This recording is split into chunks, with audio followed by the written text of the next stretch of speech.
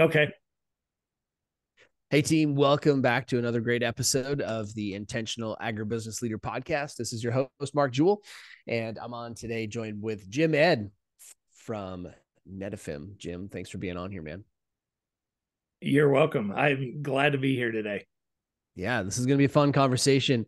Let's dive right in. What does it mean for you, Jim, to be intentional? I think that being intentional is really about having a purpose. So whenever you start managing a project or managing a role or people is to communicate what your intentions are and be able to identify things that they're interested in as well as not just the drive of the company, but to lead with a purpose. I love it. That's a great. We've had that come up a couple of times lately. People talking about intention being purpose, being deliberate, right? Being that kind of it's something that we mean to do, right? Yes, yeah, for sure. It's not something that just happens. Yeah, yeah. That's the part that's the most challenging about this. Ever since I started studying intentional leadership, this has become prevalent to me. The more I study it, the more ways I find out that maybe I'm not. Right. It shows me because I'm now measuring against a higher standard of what intention really looks like. It shows me how hard it is to pull it off, how much time and, for lack of a better word, how much intention is really required. Right. Yeah. Yeah. How do you apply intention into your day to day? So I think a really good example is in my current role, uh, I have a lot of dotted lines between people, but Yeah. my hard line is to my manager, and so I need a lot more support from everybody that I have a dotted line underneath me in order to achieve my goals. Mm, And so an example is we utilize Monday.com. mm-hmm. And so I was just on a call yesterday and actually this morning as well with our regional strategy manager for the Americas. And, we outlined all of our tasks for the year that we want to accomplish. And so I think it's, keeping all those in mind every day when you get up and start the day. Yeah. Wonderful, man. What does it look like for you over the course of your career being involved with, I'm sure, some cultures that operated intentionally and maybe some that didn't operate so intentionally? How did that impact you? How did it make you want to show up and go to work? I think being intentional has definitely in companies I work for with that culture, Mm-hmm. it's probably more positive for me, just Yeah. from a standpoint that um, you're much more focused versus there was one company that I worked for in the crop insurance industry that I would say we weren't very intentional. We were very reactionary based, and probably weren't as focused, and it was much harder to achieve success in Mm-hmm. your role when you're not intentional about it. Yeah. Do you think that just gets driven from the top down? I mean, if we have unintentional leaders at the top of the organization, does that just permeate throughout the whole business? I would definitely agree with that. Yeah. Our my direct manager in that role where it wasn't very intentional, it was more intentional, but his boss was not necessarily, and so it uh, kind of led itself to a culture of what I would say lack of planning. Mm-hmm. Yeah. Yeah. And this is what happens by definition.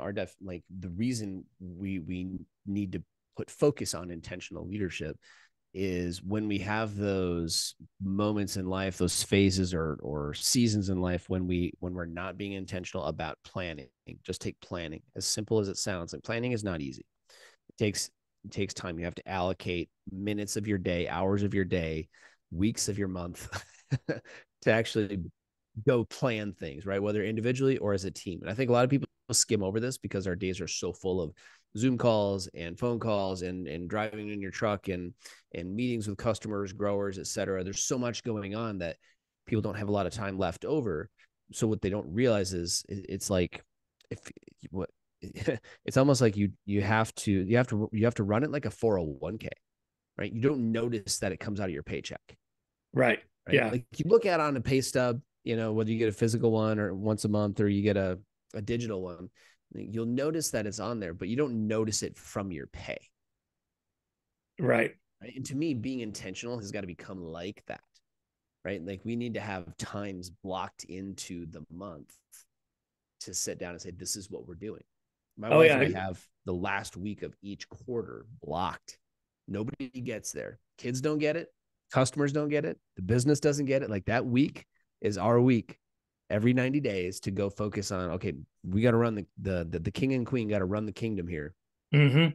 What do we take that intentional time away, whether here at home or we go somewhere, but there's some intentional time that's going to happen there. Now we don't even think about it. At first it was hard to implement that, right? But now we don't even think about it. Yeah, as you know, if you don't, then the next time you look up, it's 2 or 3 weeks later, and you go, "Wow, did I really get all done that I needed to get done during those 2 or 3 weeks, or did I just kind of buzz through it?" You know? Yeah. Yeah. Well, because it's not like, so I used to do some Muay Thai fighting back in my 30s, right? I'll still do as a workout. I don't do any, I don't get, generally don't get in fights anymore. uh, but when you get into the ring, like you can prepare, you do the best you can to get into shape. You practice, right? You practice your moves. You try to get as good as you can. But as soon as you step into that ring and the ref leaves the middle and it's just you and one other person, like the plan is out the window within short order, right? Right. Because you got a plan and he's got a plan, you know. And so at the end of the day, like it happens really quickly. And life is the same way, right? Like we have a go-to-market plan. You're bringing a product to market right now. You've got a plan for that. Well, guess what? I mean, the market may throw a curveball right in front of you and you didn't see it coming. Yeah, I stepped into this role almost a year ago exactly, and I thought it was going to be so much easier than it was, Yeah. and it's proven to be a lot more challenging than what I initially expected that it would be, just Yeah. because of that entrance into the market and what are all the objections that you're going to get, that you hadn't already accounted for. Mm-hmm. Yeah. Yeah. There's always so many things that get thrown in the way, man. So I'm curious, what's been your experience either with the current company or past companies as it pertains to being able to attract and retain good people? What works for you? What's made you want to stay? What's made you want to leave? And I think that's one of the most important things that's going on in our industry right now is Mm-hmm. is the ability to retain good people, because there are there gets to be so much outside noise of other things happening and going on that if you let it consume you, you go, well, gosh, this sucks. I don't want to be here. And then if you really get to thinking about it, you go, well, everywhere has its problems, right?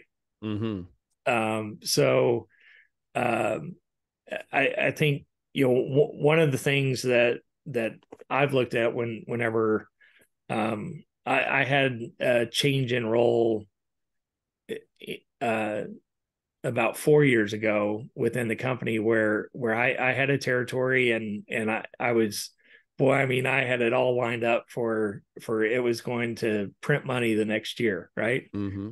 Yep. And then in around Thanksgiving, my boss calls me and he says, "Hey, we're going to change your territory up," and uh, and they give me this territory that's really really difficult, has some difficult customers, and and totally through my plan that I had already generated for the next year. into Oh man. shambles, and I almost left over it. Yeah. But then the culture that we have here at Netafim, as far as I think we do a really good job of building a family within our company, Mm-hmm. and so you have your teammates, and I mean they're all close friends of mine. Besides the fact that I work with them, and Right. so I think a culture of quote family. Our benefits are outstanding here. I think that benefits become a very important part of that, because if you don't have good benefits, I don't think you have much of an anchor to really hold people there. Yeah. It doesn't matter how much family it is, if there aren't good core benefits to working for a company. I think that's for me, that's like the key thing that probably holds me here is the fact that we've got a great 401k that's unmatched in the industry. We've got wonderfully affordable health insurance, and those things are, and I think especially in today's climate with all the economic issues that we're going through, those are really important to people. Sure. Yeah. Those things are really important to people, just to have all the blocking and tackling in place that are really dependable. As a small business owner, that's one of the biggest challenges. Often one of the things that makes it really hard for me to bring in good people is the overhead that immediately gets created around health insurance. And I mean, just as a small organization, we're never going to be able to compete even with a mid-sized organization if we're just putting, stacking up 401k and health benefits, which are really important things. It's a big challenge. We have to get really creative. like my health insurance, if it was unsubsidized by the company, is $2,000 a month. Yeah. I mean, that's a big thing. Yep. I definitely know that because nobody subsidizes mine. and I pay about $400 a month. Right. Right. Yeah. It's quite extreme when you stack it up that way. And that's the nice thing about group buying power, right? Right. Right. Yeah. Who's been somebody that you've admired over the course of your career, Jim? I don't know if you know this guy or not, but Pat McDonald, whenever I worked back at Rome Planck, and then later I worked for him actually directly when we became Aventus, and I moved into RTP to the home office. Has been a very influential person in my life from a standpoint of we've all been given goals that didn't seem attainable, and he always has had a way of mentoring where just eat that elephant one bite at a time, and Mm-hmm. stay focused on the end goal.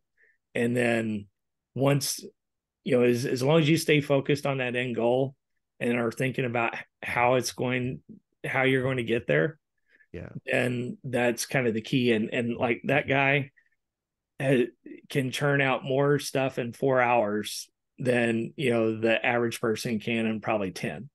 And so just I've always wanted to strive to be able to be that person that can get my tasks done in shorter than the 8-hour day, because there's always other tasks to do. Yeah.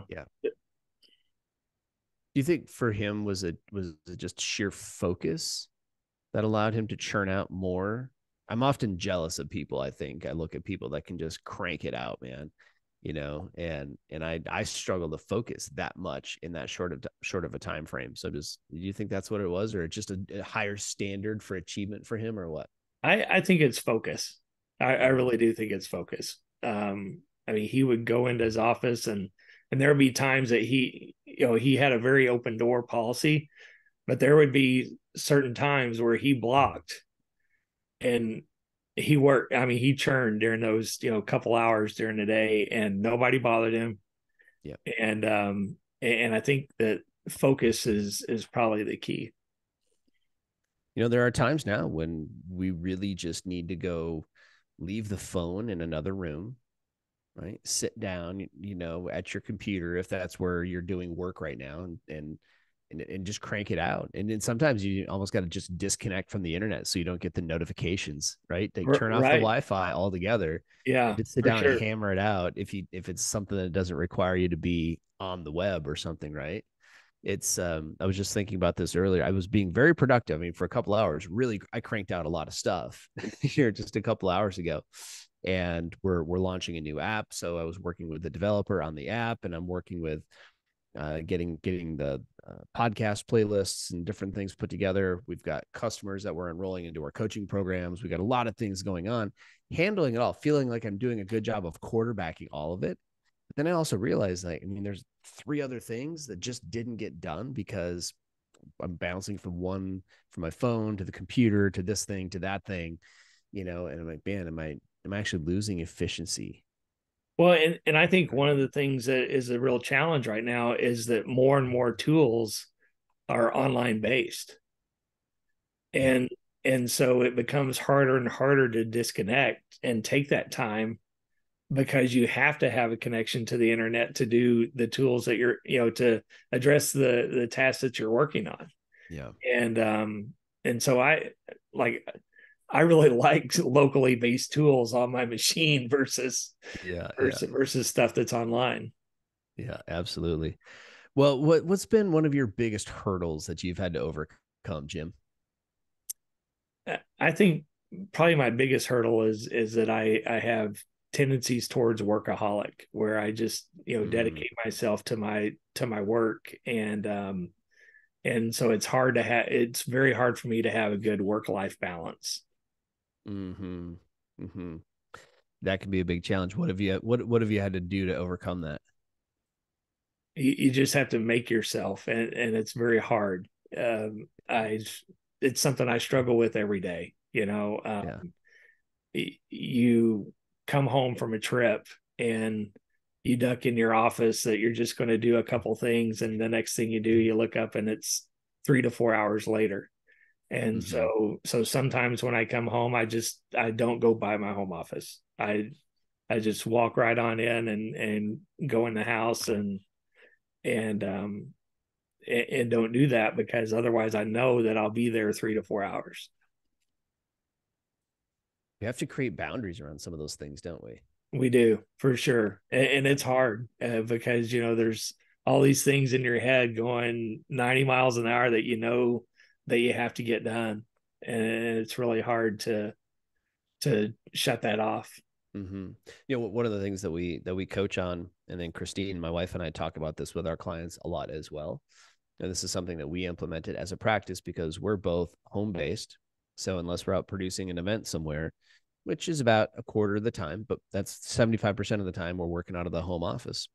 It's very easy. My office is right off the living room and the kitchen, and it's in an open area. So it's very easy just to come sit down.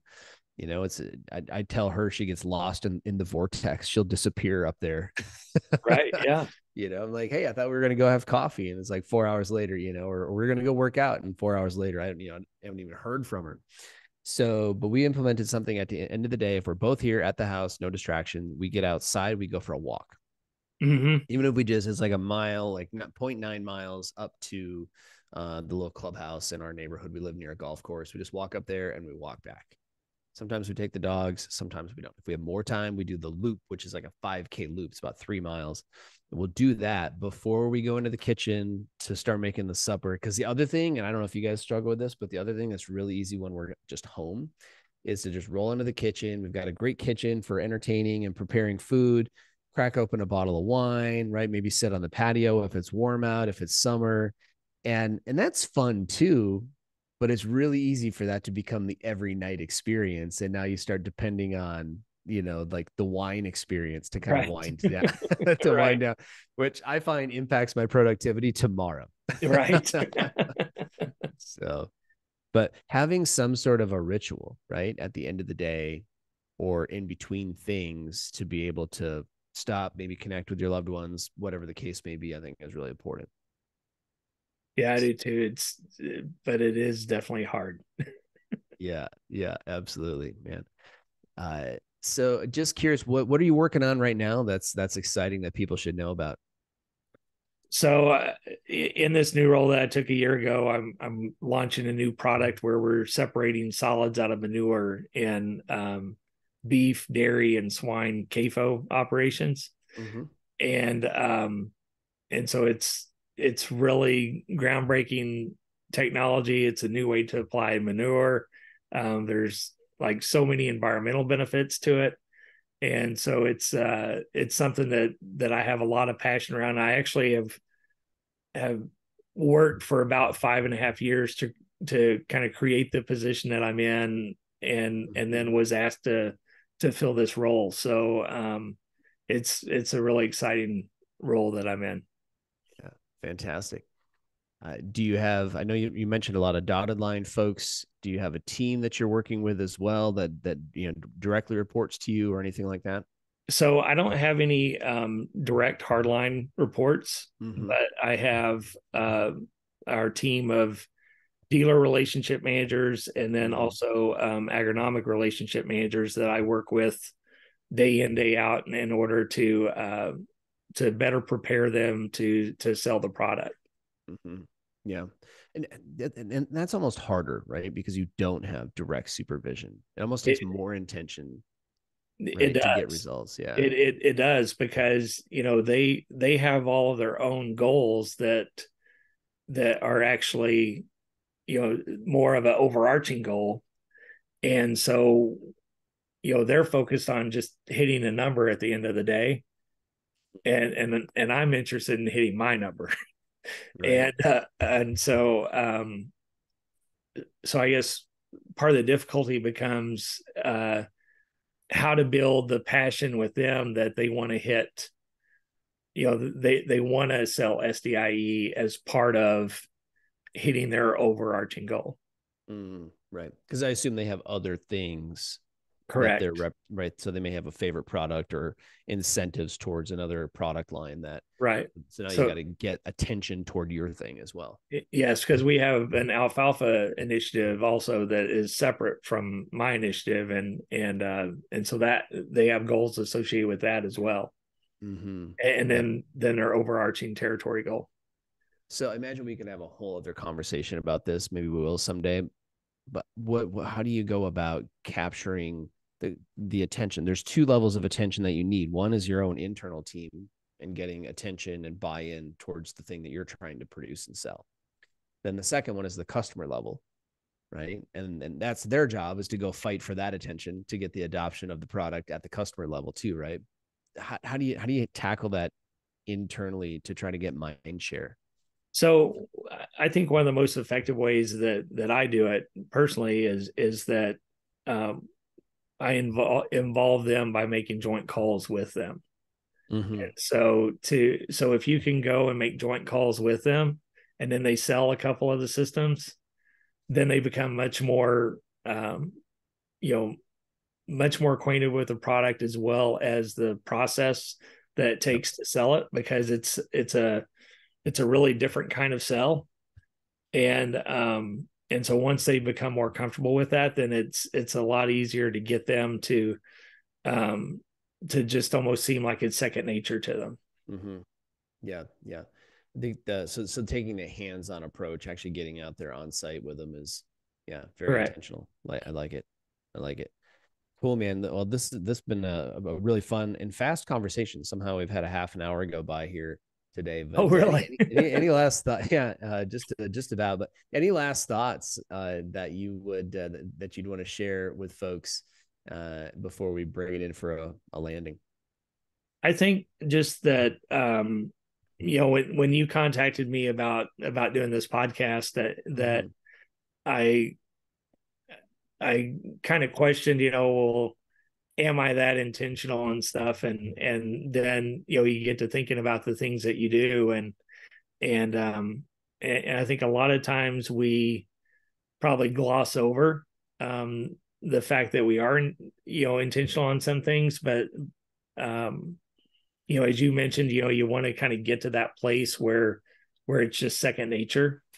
Yeah. And I think that, in some places I'm there, but then in other places I'm not. And Mm-hmm. so and I guess my goal is just to keep keep working there to get there in every area I want to be.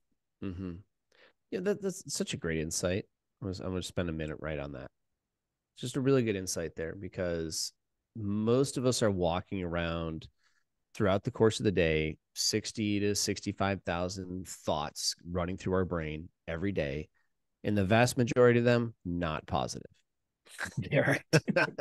Right. We were trained from a very young age to beat ourselves up, be self-critical. We're not always, but often we are focused on the things that we're not doing well, the ways that we're not executing. I'm not sitting here right now, jumping off when we jump off this call. I'm not going to go to work on the things that I've already done. I'm not thinking about the stuff that the 13 things I crossed off my list today. I'm thinking about the 3 I didn't. Right. Right. And then I'm thinking about the fact, shoot, I don't have time to do it because now I got to jump in the truck and go pick up my kids from school. And then once they get home from school, it's going to be disruptive. And then how am I going to get anything else done? Right. My mind, like most everybody else, goes to that. Right. And so we judge ourselves critically and we don't think of ourselves as intentional. And what I would encourage you and everybody else to do is to take a moment and do an inventory of the places that you actually are. And if you can't come up with one, find somebody in your life that can actually show you where you are. We are more often than we're not, because we're often all well intended. Mm-hmm. Even when we do things wrong or we do things poorly, we generally aren't doing things poorly from a malicious standpoint. Right? We're not trying to hurt anybody. We're not trying to be bad. But we screw up because we're human. Well, and I have a perfect example from yesterday. So yesterday I had a really good day that I got a lot of stuff crossed off my list, but we're working on kicking off some research projects with some universities, and we've been struggling on getting them paid and everything. And I mean, how I ended my day yesterday is I called my manager and I'm like, hey, I'm sorry I didn't get that vendor master data form completed, and now we're going to have to go through these other steps. And my manager was like, hey, don't worry, man, I got you. You've got all these other things that you got done. Mm-hmm. And so it kind of talked me off the ledge a little bit. Yeah, we've got to focus on some areas where we are doing it well, and we're going to be most motivated to be intentional for others, because most of us are so servant minded. We're here to serve others. You also got to be intentional for yourself. Yes. So good, man. This has been a fun conversation. Thanks for letting me spend a little extra time on that. You bet. It's good, man. Thanks for being on here. Thanks for having me. I really enjoyed it, Mark. Good to talk to you.